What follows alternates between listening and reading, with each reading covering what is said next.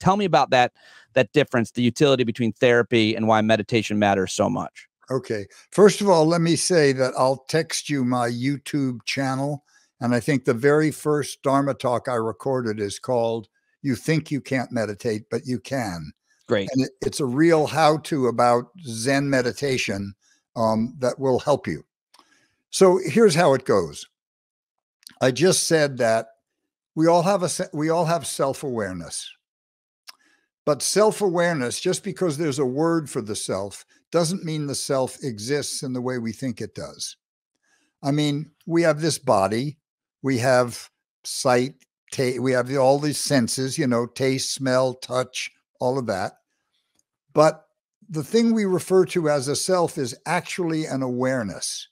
Each of our organs have awareness. Eyes have awareness, ears have awareness. And the self is what organizes all of them. Tells us when something's going on out over here or behind us or what our intuitions are doing. But we think of it having a physical self like an organ, and it doesn't.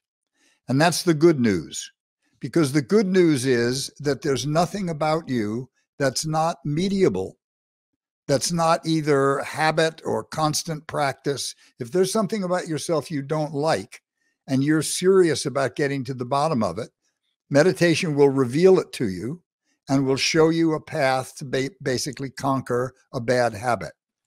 So the difference between meditation and therapy is therapy posits an ego. It posits it like an entity. And we can think of neurosis as being caught in a loop that is at odds with reality. And what a good therapist does is he helps you see things objectively, or she sees things objectively. And if you're working with a good therapist, after a while, you'll start to say, oh, I wonder what Dr. Smith would say about that.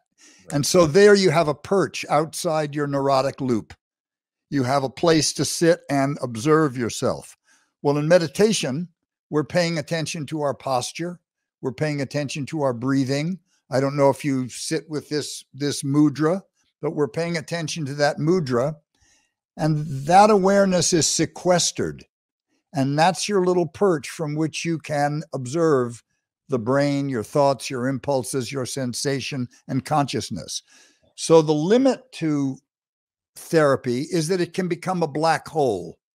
Since the self doesn't exist as a physical entity, we can get lost in polishing, understanding it, trying to get to the bottom of stuff, and forget that we still have to change.